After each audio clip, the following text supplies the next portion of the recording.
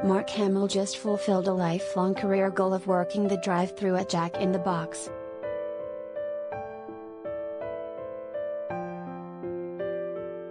Not only is the fast food chain relaunching their classic spicy chicken strips and French toast sticks, but they're also bringing back Mark Hamill for a limited time. The actor tells People, referring to his new comeback campaign with the brand.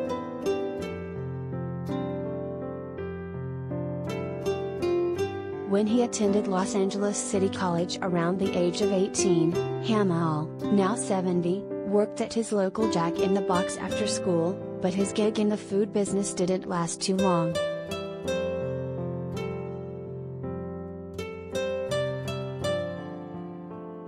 I always aspired to work the window, right?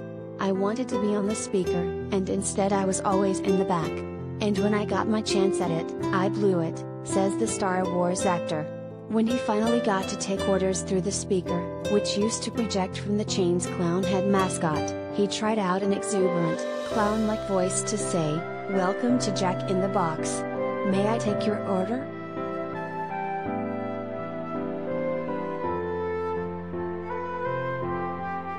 "Well, I thought it was clever. The manager thought otherwise," he laughs. "I was probably really irritating. Anyway, he just told me to go home and never come back."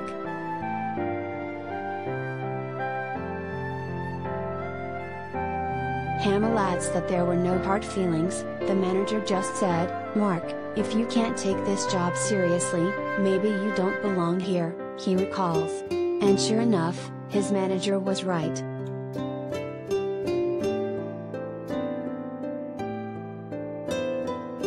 Whether he was working at a fast food restaurant or a copy boy at the Associated Press, Hamill says he always saw the theatrical aspect of whatever job I was working in.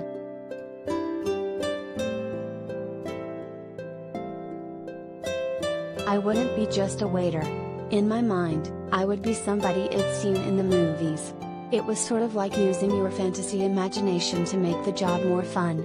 And that's what I did at Jack in the Box, although it didn't come to a happy end, he says.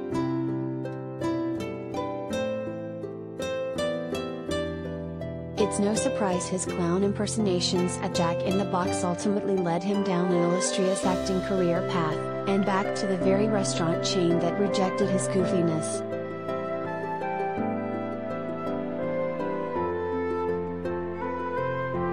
What are the chances of a former employee who let you go, asking you to come back? It was too good to pass up. I said, I've got to do this because it's so personal, and it actually happened, he adds.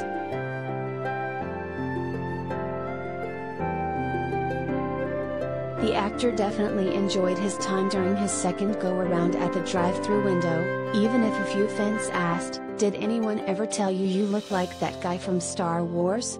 He recalls, "I had so much fun."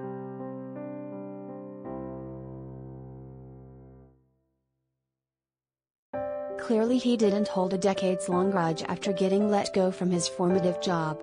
In fact, he's grateful for what it ultimately brought him.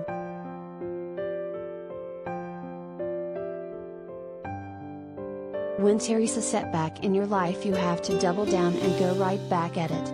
It wasn't like I was disillusioned like, "Oh no, it'll never work again."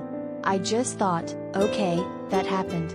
Now how can I go to the next job and make sure that doesn't happen again?